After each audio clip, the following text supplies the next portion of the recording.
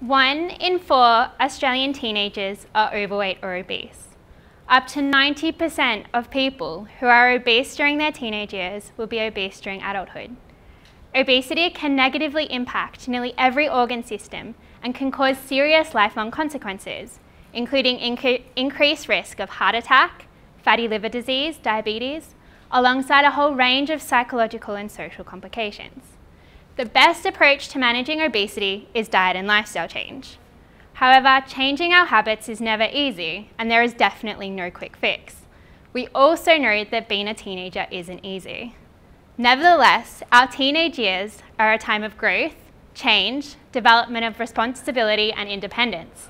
It's a time when we can start to tackle these lifestyle challenges head-on and develop positive habits as we transition into adulthood. So that begs the question, why are there so few clinical programs that aim to tackle teenage obesity? And what happens when these programs finish? Are teenagers able to sustain the changes they've made as they become young adults? So this is where this PhD thesis comes in, to help answer these questions. So, to start off with, before we dive in and develop these programs, we need to figure out what will actually be helpful. And this comes down to knowledge creation. So to do this, we will undertake 3 different studies that ask 3 key questions. For our first study, we will ask, what do teenagers actually want? We will interview teenagers to see what they think is useful, what they think is practical, and what we can do to support their needs. This will give teenagers a voice. From here, we can work together.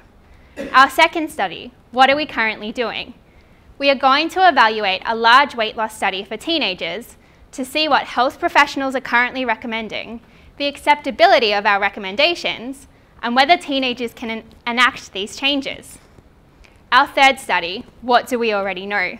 We are going to review the literature to see what has and hasn't worked, so we can build on what we already have.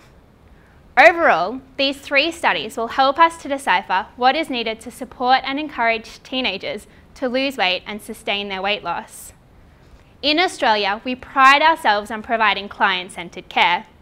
This knowledge creation will ensure that our recommendations are truly client-centred and will help us to make sure that we get it right. So, 1 in 4 Australian adolescents being overweight and obese, we can change that statistic. We will only know what we need to do if we ask. Thank you.